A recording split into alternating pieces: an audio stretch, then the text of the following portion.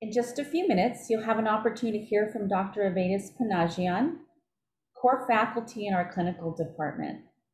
He'll be discussing psychoanalytical treatment of the psychotic patient. Feel free to share comments and ask questions throughout the discussion.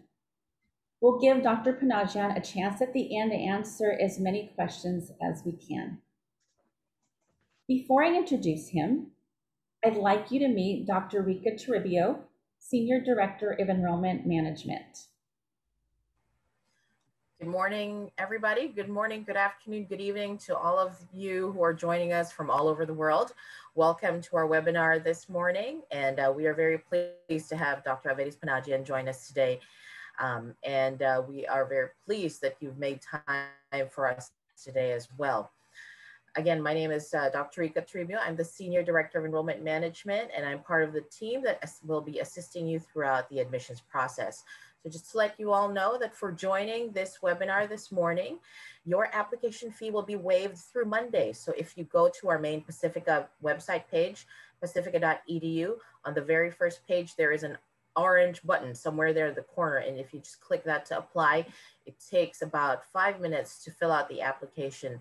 Don't feel obliged to have all of your application documents collected already, because an admissions advisor will be contacting you and walking you through the process as we procure those documents. So again, just take those 5 minutes and fill out that application form. It is free for you until Monday for registering here with us. So again, I thank you for joining us, and I turn it over to Mona Valdez and Dr. Panajian. Thank you, Dr. Toribio. And now, here's Dr. Panajian. Thank you, Mona. Thank you, Rika. Thank you, Gavin, helping us. And I want to dedicate today's talk to my colleagues, Dr. Jennifer Sandeville and Dr. Elizabeth Shuey, for doing outstanding work. I want to also thank all the listeners, prospective students, faculty, current students for joining us, and really appreciate you attending. Now, the topic usually takes 4 or 5 hours to do comprehensive work on the topic of psychosis. So we have 45 minutes and then questions. Now, let me say that psychosis, the last 30 years, unfortunately, it's not being trained. Therapists, psychiatrists are not being trained to treat psychotic patients. That is what's been going on the last 30 years, 25 years. As a result, they are deemed not treatable, which is, of course, erroneous. The problem is that training has stopped throughout the world, not just in the United States. And as a result, medication has taken over what we used to get trained and treat in private practice, psychotic patients in treatment. That has become almost history. Sometimes we have 1 or 2 in practice that continue with us, and they remind us how they are treatable. There is no evidence whatsoever that psychosis, including schizophrenia, is hereditary. There is no such conclusive evidence. If anything, it's more and more showing the role of the environment. Now, if I say the role of environment, obviously I don't mean that simplistically. In other words, individuals who think that somehow dealing with their traumas and talking about their traumas and so on, that will help the patient to transform. That's very naive and very inexperienced and too good to be true. Psychotic construction is extremely rigid and tenacious mind that has substituted the mind that non-psychotic have, that really has to do with understanding, being curious and learning about our psychic reality and reality that we deal from day to day with the outside world. Now, trauma has contributed. It is psychosis, environmental trauma, as Winnicott said. However, that construction that I'm going to talk today and the dynamic, as you will see with some ways that I will talk about them, and a couple of people I take as an example, the rigidity and tenacity of these patients. So it is a separate construction, just like we have ways we have constructed our psyche that's not psychotic. Their mind is antagonistic to the mind that other people have who are not psychotic, antagonistic. It starts sometimes prenatally, but clearly postnatally. And we have enough evidence that with many of them, it starts even prenatally. Environment where the growing infant has not felt a sense of safety and security vis-a-vis Winnicott concepts of holding, where safety and security is essential, and literal environmental holding, including touch.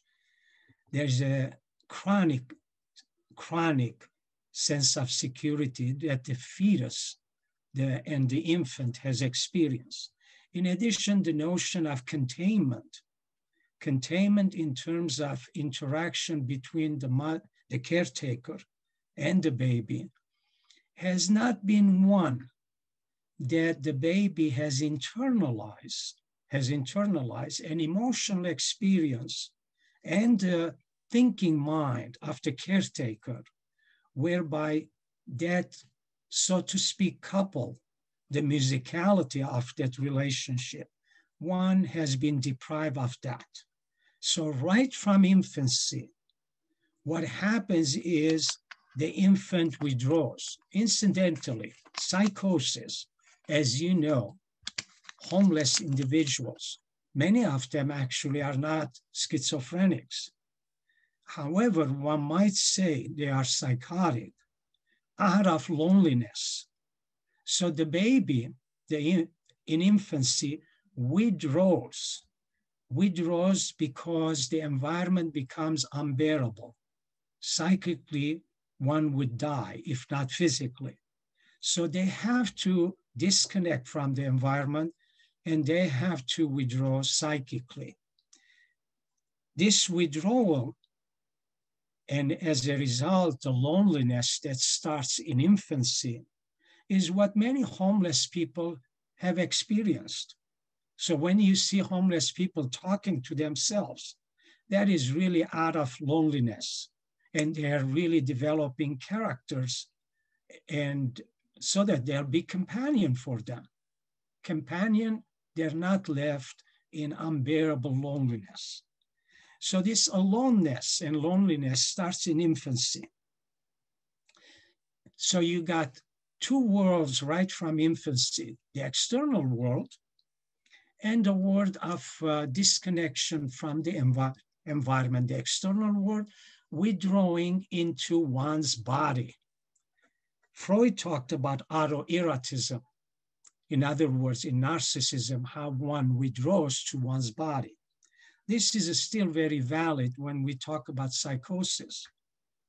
In infancy, one withdraws to their body, and that begins a way of stimulating, feeling sensations.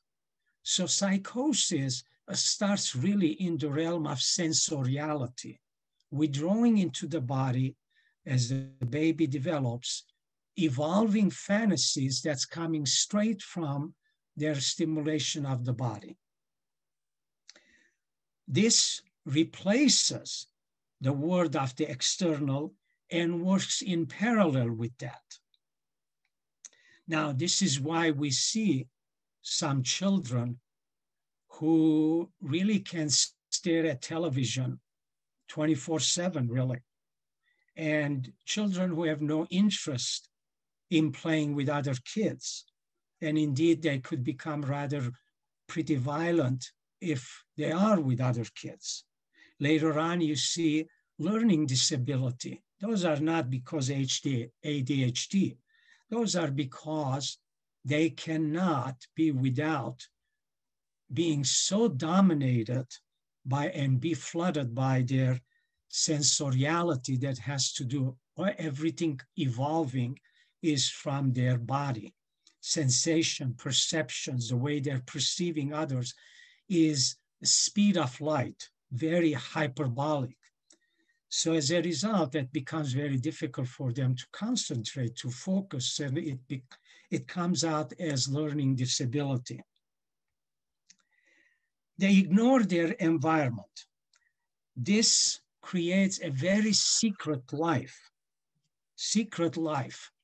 private secret life in their own head, starts right in infancy.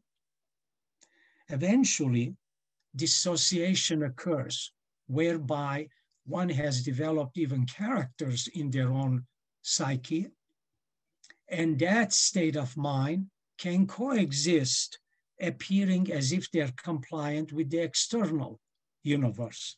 However, secretly, they are keeping their compulsion that's coming out of their body, at times chronic masturbation, at times very chaotic existence, whereby they don't make sense what goes on in their psyche nor in their environment.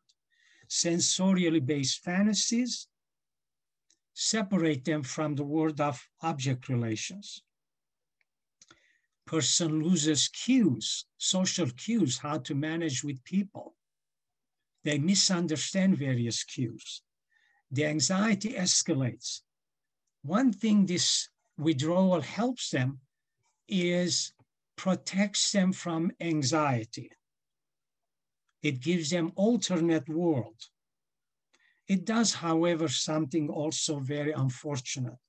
It snaps their affective development, snaps the energy that's required to deal with people. They become tired and exhausted very quickly if they have to deal with external universe. Infantile withdrawal is progressive pathological process.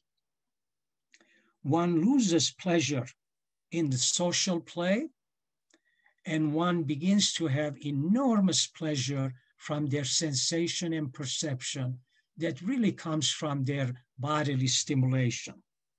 This leads paradoxically extreme euphoria, eventually grandiosity, omnipotence, all kinds of pleasurable fantasies, or very chronic, persecutory, very harmful sadomasochistic fantasies.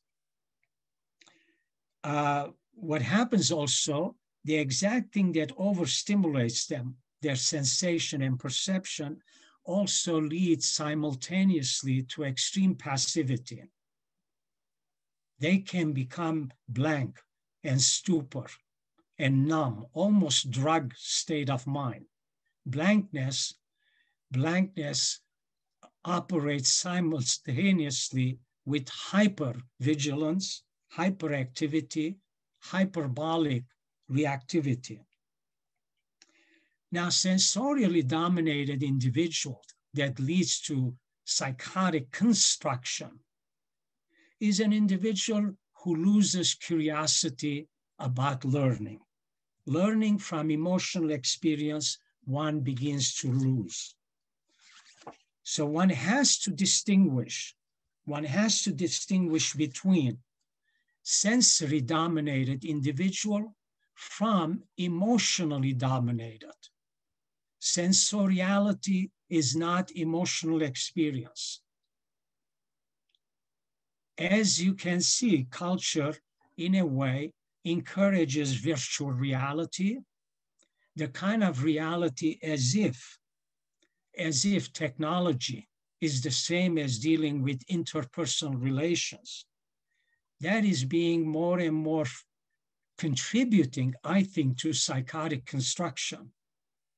Accompanied with that, the breakdown of family system, the breakdown in poverty and discrimination and so on. All of these are contributing more and more why we see sensorially dominated individuals. So let me go back to psychotic construction.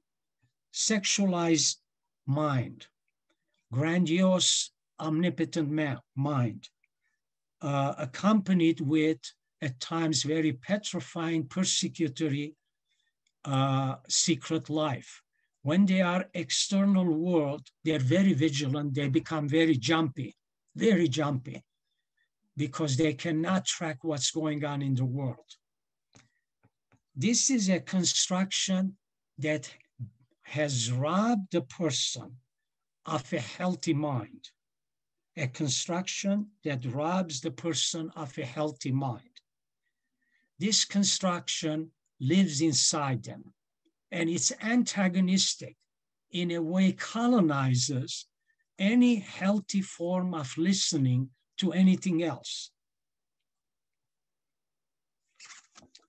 Now, what I'm getting to here, this kind of a mind develops slowly, right prenatally and postnatally, when by the time we hear hallucination and delusions, it's way later when the mind, psychotic mind, has been constructed.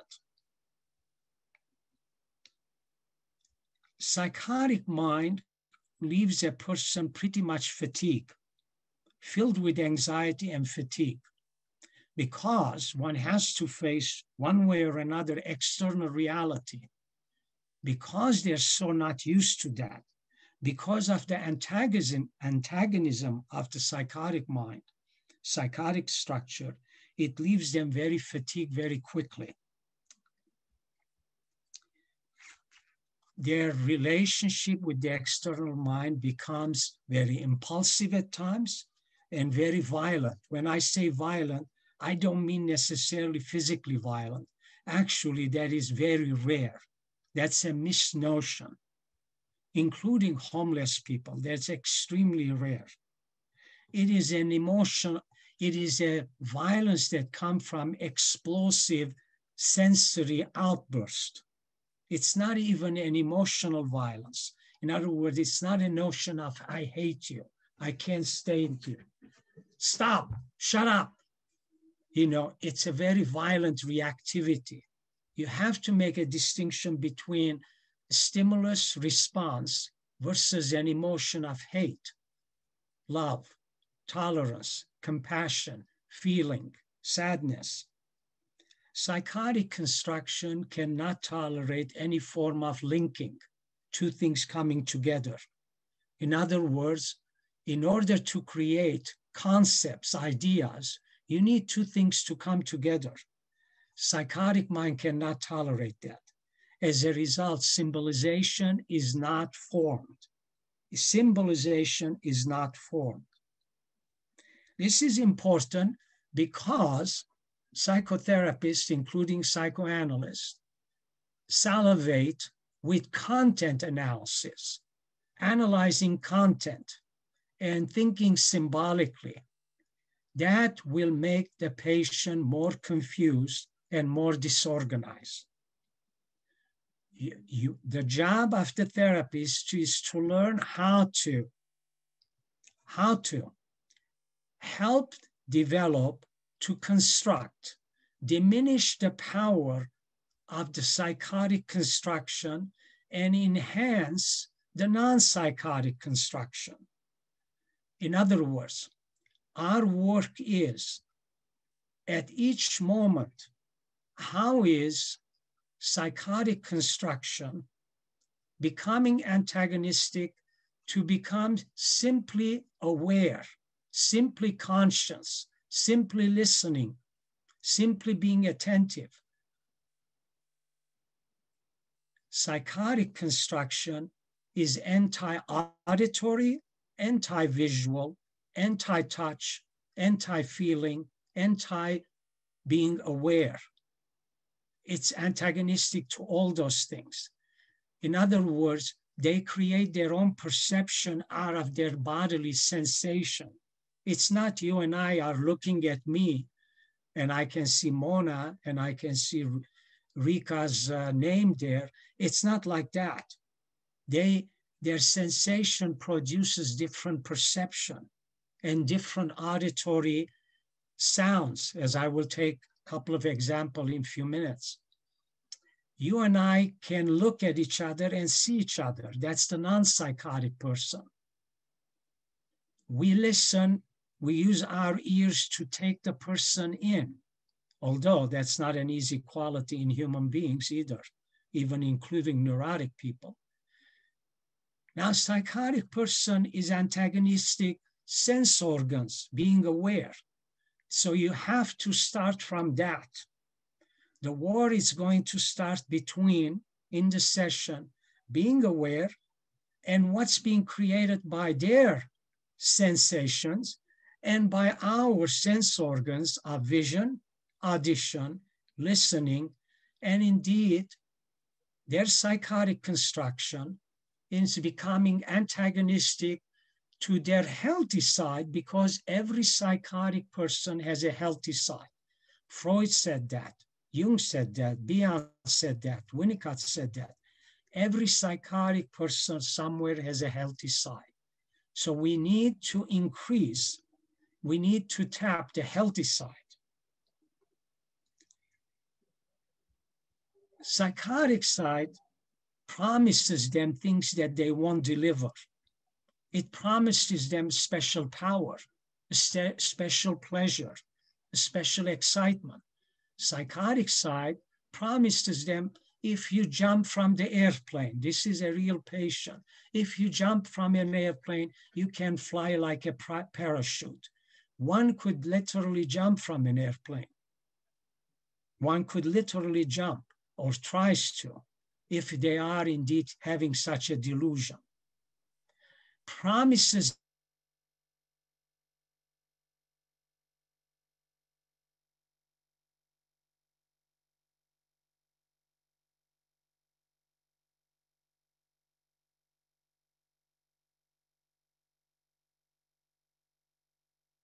sameness, no novelty, no learning, the same and the same and the same. And drugging effect, they become like a state of drugged, almost like hypnotized, passivity. So it is important we help them understand the seduction of the psychotic construction. It seduces them with propaganda, verbally or non-verbally. Here is a good example. When a patient was listening to me, this is only recently, when a patient was listening to me, he said, I'm afraid of electric shock. I don't want to have electric shock. I want to have electric shock. Now, first, I thought electric shock, literally electric shock, which could very well be that, but there is a very important thing to also keep in mind. This is why you have to be more concrete in listening than you can imagine how concrete they are. I understood that based on how much confusion was going inside him, each time he was listening to me, and indeed he will tell me what he heard me saying, an electric sound was going in his head, an incredible loud noise that was distracting him and leading him into confusion. Almost reminded him, it became same as electric shock that he has got historically. So electric shock was literally in the session as the patient was taking in from me little bit. And he would tell me, could you say that again? Because I got very confused and lost. Of course, I was helping him to see that structure without using such language, that force is interrupting his listening to me. That force is telling him it's not valuable. for him to listen. He will go secretly and withdraw. It will promises him much better things that he will get from me. So this is what you need to do. What you need to do in the here and now. Forget about their traumas. That doesn't work. That doesn't work. It's worth for you to know about it. For keep in mind in the here and now, describe, not to analyze the dynamic of their hallucination or delusions. That will lead them for disorganization. However,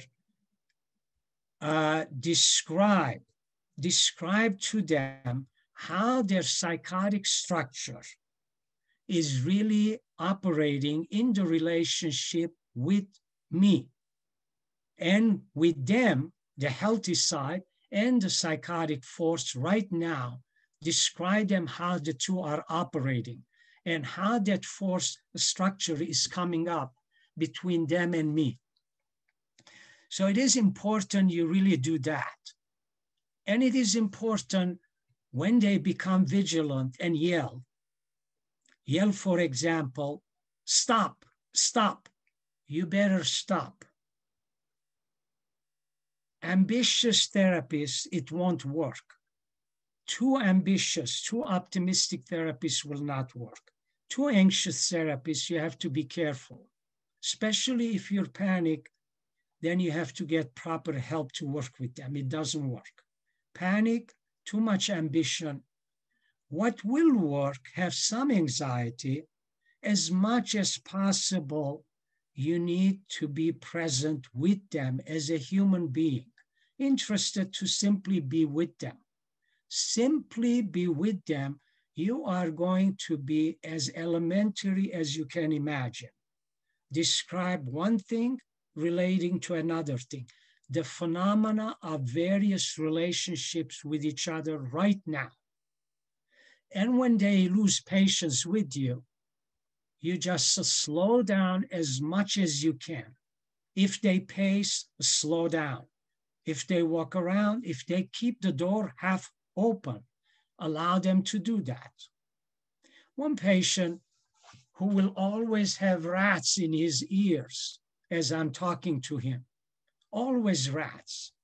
Now you can think about rats creating feces and shit. That will be dynamic way thinking about it. Do not go there. Rats and high sounds of being as if rats are chewing in his ears. In order the delusions and the hallucination obstruct him to listen to me. Delusions are nothing but obstruction against communication, so that the patient is withdrawn to their retreat. They don't have to deal with the torture that they have to put up in learning something new. So do not go into dynamics. Now their dreams, I can see time is running up. So with their dreams usually would tell us something, a kind of a premonition anticipating their breakdown. It's a very good signal what they dream. They're almost always very confusing and surreal. Reality and unreality are mixed together, almost like you're watching a science fiction. A human being is, some of you know drawing of person of psychotics, where it's fluid figures mixed with other figures. They're basically telling us the impending possibility of delusion and hallucination, which makes me think about their breakdown. We can't avoid at times breakdown. However, do not look at it and panic as an ominous thing. With every breakdown, there is an opportunity for new insight, new learning. Indeed, during their breakdown, temporary medication could help. However, I have a patient who takes such a minor dose, because he doesn't want to be drugged. He knows what it is to be over-medicated. He does not want that. So it's very important you be careful whether somebody is drugged based on medication. You want their reactivity to be there. Their first breakdown is essential. Almost always following breakdowns is because the first breakdown, the patient was not treated adequately, including those of us who treat such people. We have been either too optimistic or maybe because family members didn't support the patient, they didn't have the money, or for whatever reason, they stopped treatment. The future breakdown gives us messages what was not dealt with the first breakdown. First breakdown, as much as possible, these patients need to get more and more thorough help, comprehensive help, which is nowadays, unfortunately, is a rarity.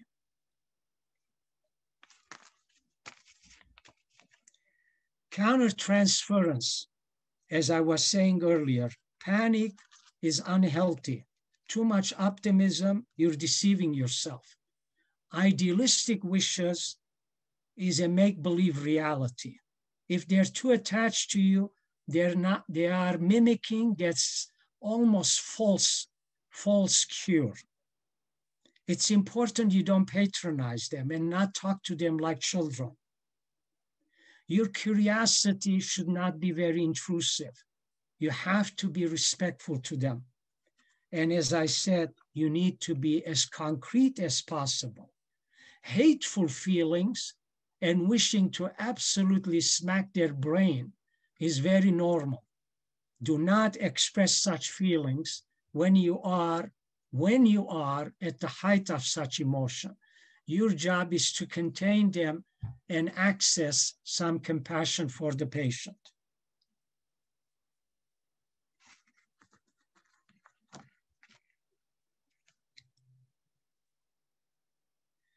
The pleasures they get from delusion and hallucination, you should not underestimate.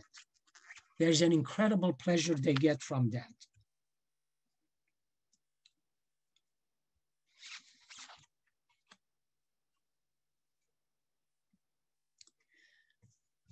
Imagination or images, you have to be careful.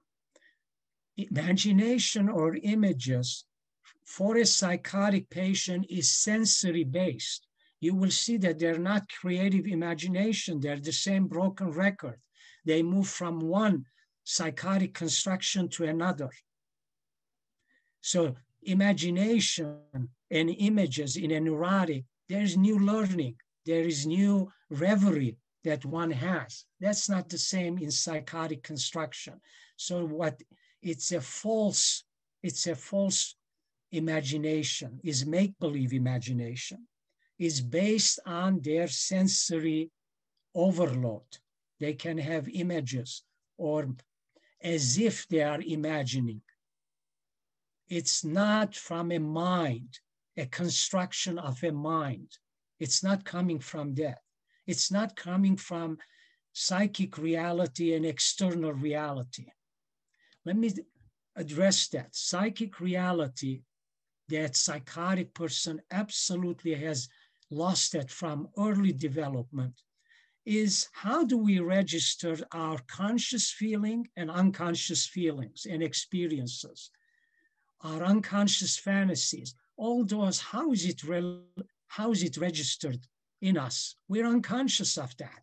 Believe that what drives us, it's not in our conscious control. Do we have a curiosity to learn more about our psychic reality and external reality? Psychotic construction, they have no clue about their psychic reality. So as a result, their imagination does not come from really accessing pre-conscious material from themselves, from their unconscious. It doesn't come from there.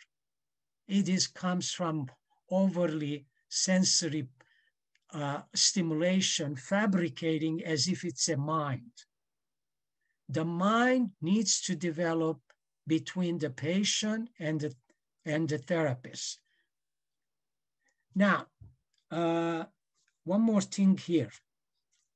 During weekends, during breaks, psychotic patient usually gets worse, and it's valuable to help them be prepared for weekend breaks or between sessions, because the psychotic construction is like a snake. It is an opportunist. It's very important you let them know that when you are not there, it's going to come in a way, colonize the patient's healthy side. It's going to sap their energy, hypnotize them, pacify them, put them in a stupor, create all kinds of propaganda against the therapist and against the world, and tell them that they have much more pleasure with their power, with their body, with their pornography, with their compulsion, and so on. So very valuable to prepare them what to anticipate when they're not with you. They will appreciate that a lot. They'll be a little bit prepared for that. You should not think psychotic construction as a defense. Defense helps us develop stable mind to deal with ourselves and others. It's not a defense. It is a construction. And one more thing here. Those of you who are thinking, well, wait a minute, Dr. Panajian, don't we all have a psychotic side to us? I think you're missing the boat in asking such a question. We all can regress. We all can lose control. We all can be impulsive. We all can be disoriented. We all can talk to ourselves.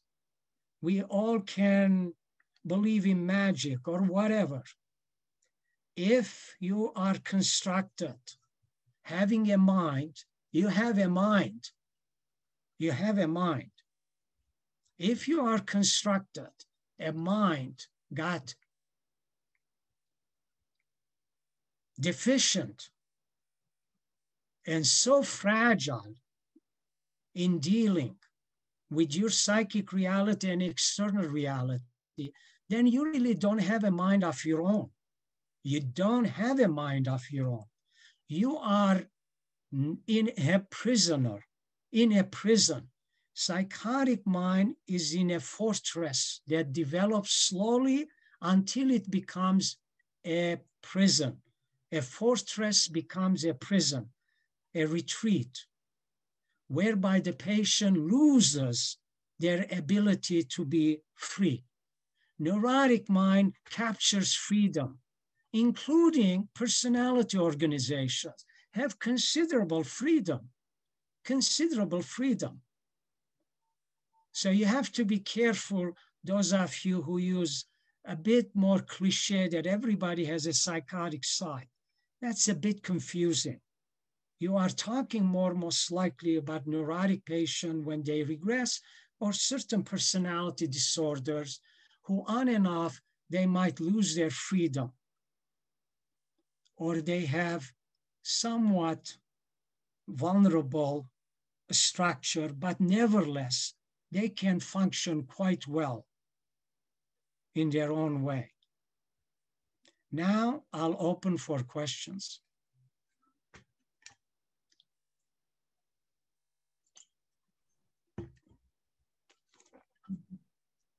Thank you, Dr. Panajian. So if you click on the Q&A there, Doctor, you'll be able to see we do have a few questions there. Q&A, where would that be? Okay. Okay. All I have is on the right side. Oh, Q&A. Yeah, I got it at the bottom. Okay. What and how would one link, study, explain this epigenetics and therapy or research in terms of psychotic client? What and how would one link, study, explain the study of epigenetics and the therapy or research in terms of psychotic client.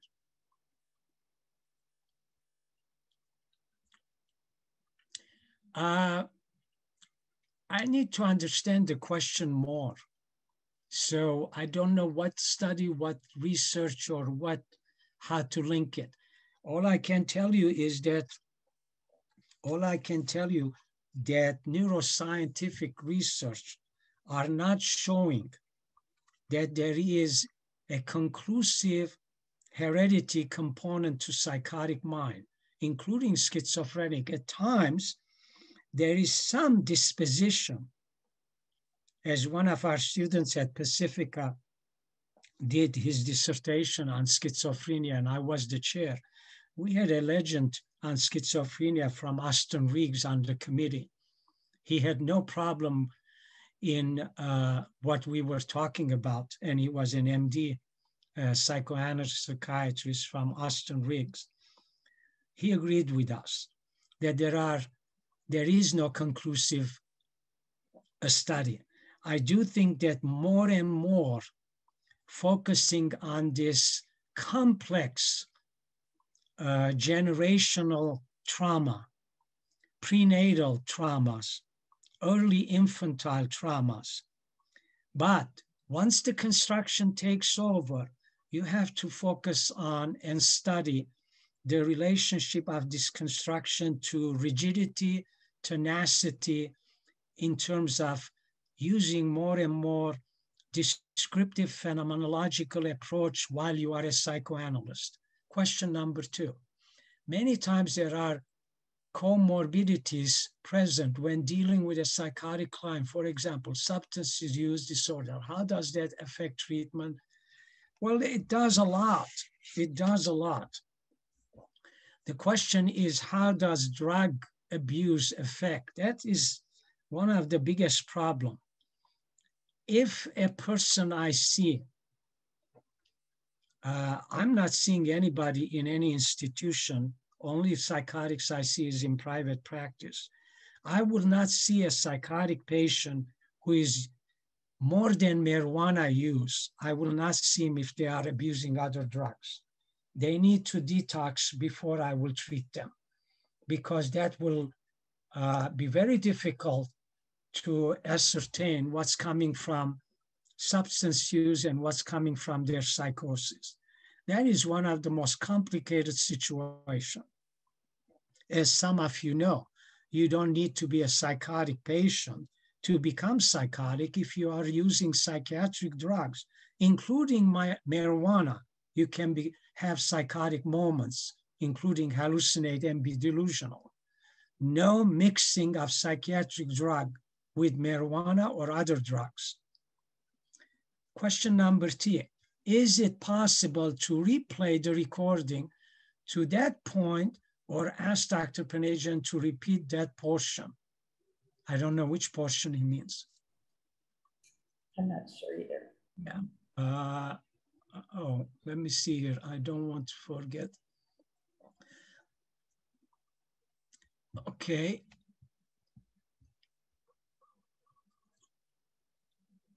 What about the use of art, drawing with the psychotic? You can do that. I do think that there is, in my opinion, there is a great method in institution or even in the office. I do some drawings. I do different figures, geometrical figures, give them. And some of them lose them. Some of them hold on to them. I tell you why that is important. And I like that question a lot. And I want to thank Jennifer Smee, I think, okay, for that question. First of all, it is something other than them they're creating. Second, they can talk to you about it. So there is some attempt to relate to it. And not only that, they're taking something I gave them on a piece of paper. However, don't be surprised if they can lose them. And do not take it personal. Do not address why they lost it. Do not deal with dynamic material. Our therapists are good not getting into that. Not very good not getting into that. I'm a strong believer in that and very wise way to do that. Can you speak more about how the mind develops between the patient and therapist during the treatment? Good question. That is the hardest thing. That's the most difficult thing to do. And sometimes patient can tolerate you 20 minutes, which is perfectly fine. 15 minutes, half an hour. Don't force them to stay 50 minutes. What is the usual mode is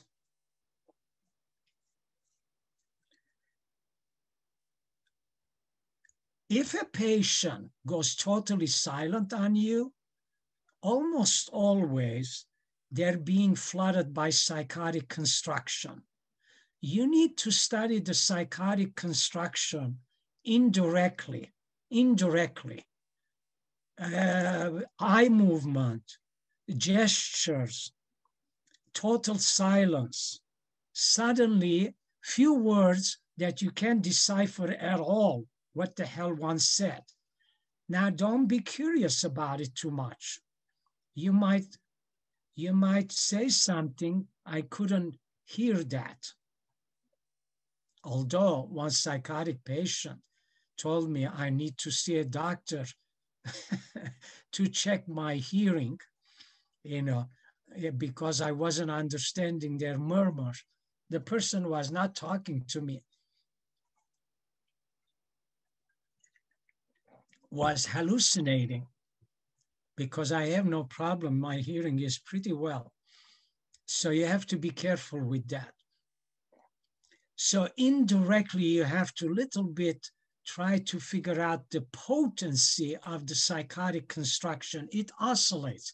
At times, it becomes extremely tenacious when they are with us.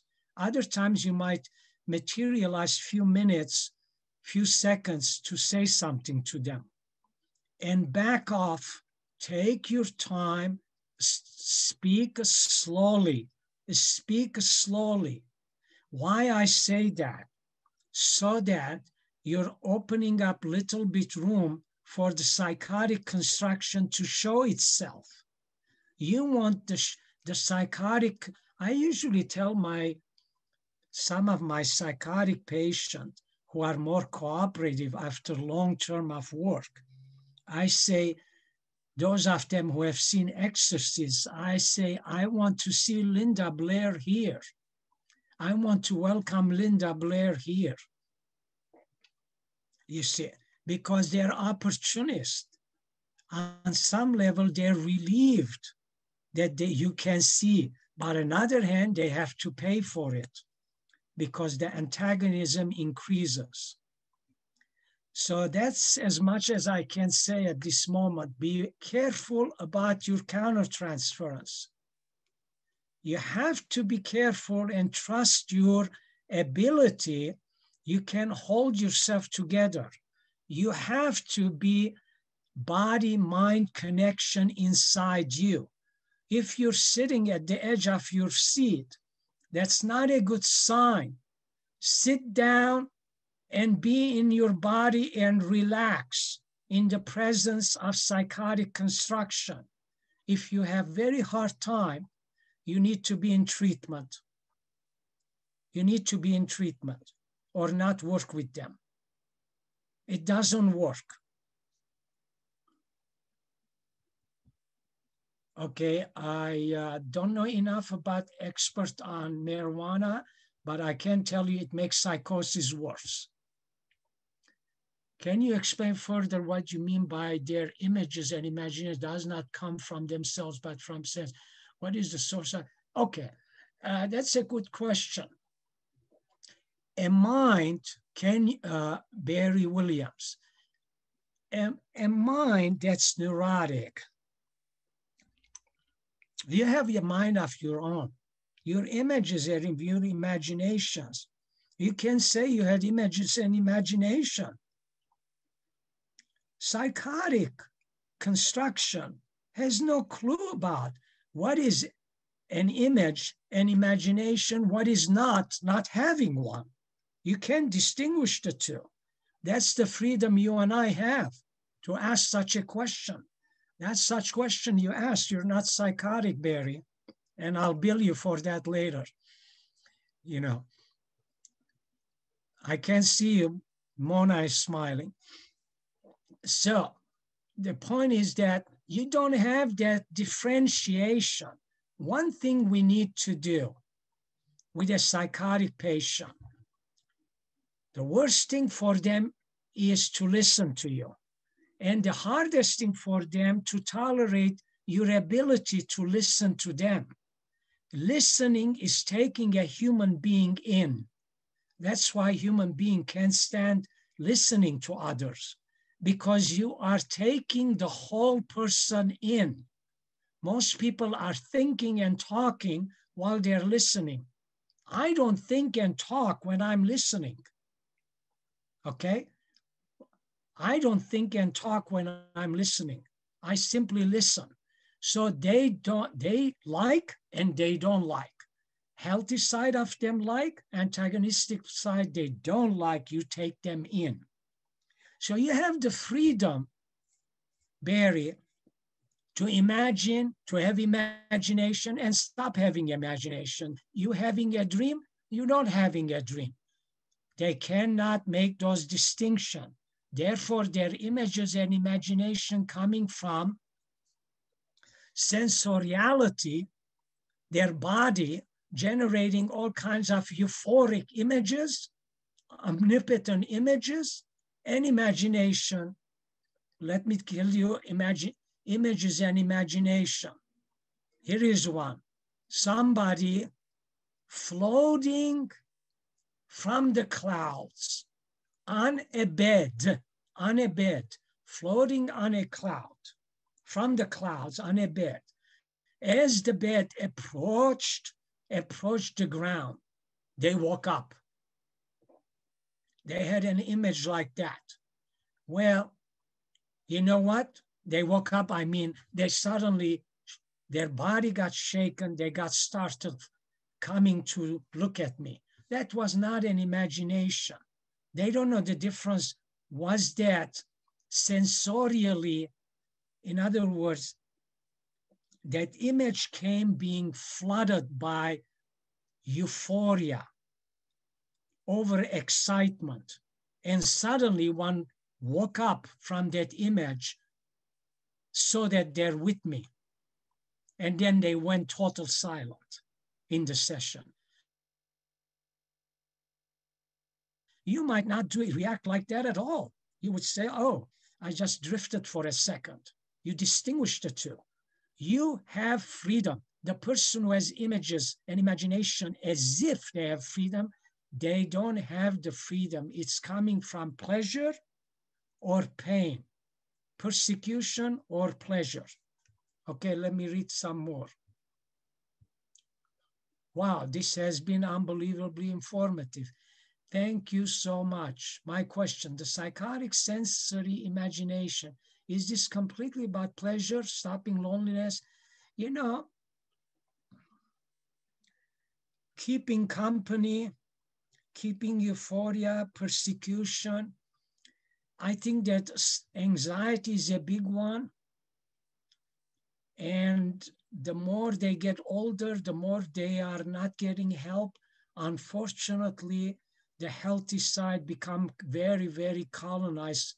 You know, those are harder to reach. So I would say those are the biggest ones that I have spoken about, really. Why they retreat. How can you support the family when part of the first psychotic break included violence so that family can continue to support the patient? Well, almost always it's not violence physically, although I don't want to rule that out in the sense of hitting a sibling. But I have to tell you something. They will be taunted for them to hit somebody. We have misdiagnosed misdiagnosed attention deficit adolescents. And the parents, usually the father is a bully, and they will punch their dad, you know.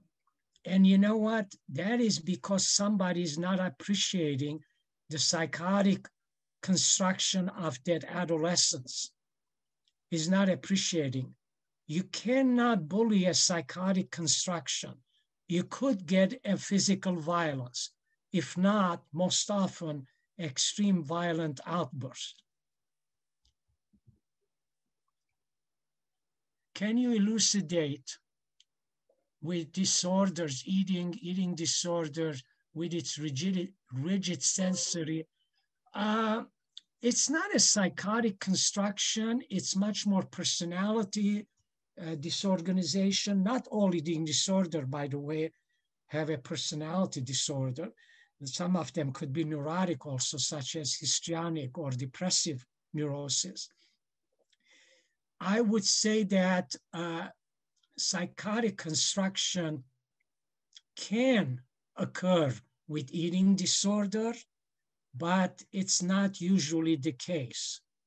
It's much more with borderline narcissistic disorders and hysterical disorders, usually that.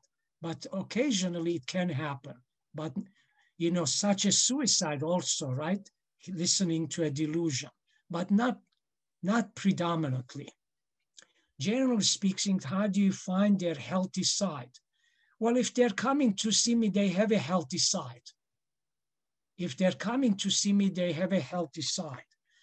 If they're hospitalized first time, they have a strong, healthy side.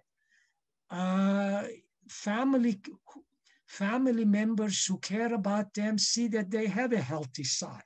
Sometimes they ask help themselves. I think it's important not to demonize and see these people hopeless. And I hope I'm reactivating few things here in people to not look at them as hopeless the way psychiatry and psychology has done the last 30 years. They have given up hope. Those of us who love getting trained and working with them, unfortunately, less and less come to treatment nowadays, based on the fact that the culture has given up on them. And I also think that families have given up on them. Economy has given up on them. You know, the quicker and the shorter the treatment, the better. That's what the fallacy, the mythology is.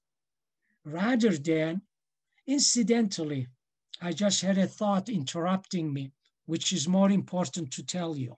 Forget about getting rid of the psychotic construction. Your job is to create differentiation between the two, integration between the two, so that they have a healthy regression, so that they can signal things. The problem with therapists and psychiatry and psychology is the problem of cure. That it's like if you have a heart surgery, that's not a brand new car. If you have a psychotic construction, you can't have suddenly brand new car. That's crazy thinking. So I'm not interested into cure, eliminating. That's it, dismissing it, it's over. I'm interested in differentiating the power of one over the other, describing how they do, integrate the two so that they have more a mind of their own. Not lobotomy, not lobotomy. Cure is almost lobotomy. It's like, can you cure me being in my 70s? Give me 50 years, please. Could you do that? All the exercise in the world doesn't do that. And I want to thank all of you for showing up today. Thank you so much, Dr. Panajian. And yes, we're so grateful that you joined us today.